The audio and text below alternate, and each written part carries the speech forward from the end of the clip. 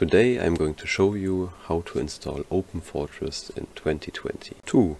First of all, you have to make sure that you have installed Team Fortress 2 and Source SDK Multiplayer base 2018, I think it was. I'm going to assume that you know how to install Team Fortress 2. To find the multiplayer base, you have to activate the tool section in your Steam library. If you have several Steam libraries, make sure you install Team Fortress 2 and the multiplayer base in the same one. In order to download OpenFortress, you have to first download Murse. Just click the link in the Discord and it should lead you to this site. Click on the version you need and it should download it. Go to the Downloads folder and unzip the file you just downloaded.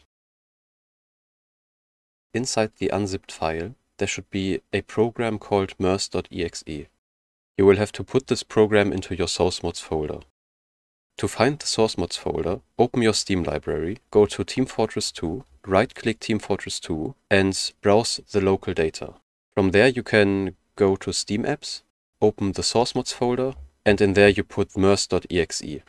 If you haven't installed anything yet, the folder should be empty. Now you can press Shift and right-click the folder. There should be an option to open PowerShell. After you've done this, you can enter /murse.exe. This will show you that the file is ready to run.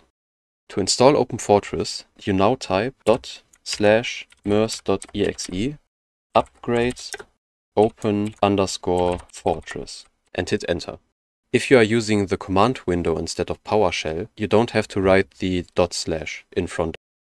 My game is already up to date, so nothing really happens. But for you, the download should start now. There's also the option to use a batch file, but for me it doesn't work for some reason, so I just stick to using the commands. Now you just have to restart Steam and OpenFortress should appear in your library and you should be able to run it.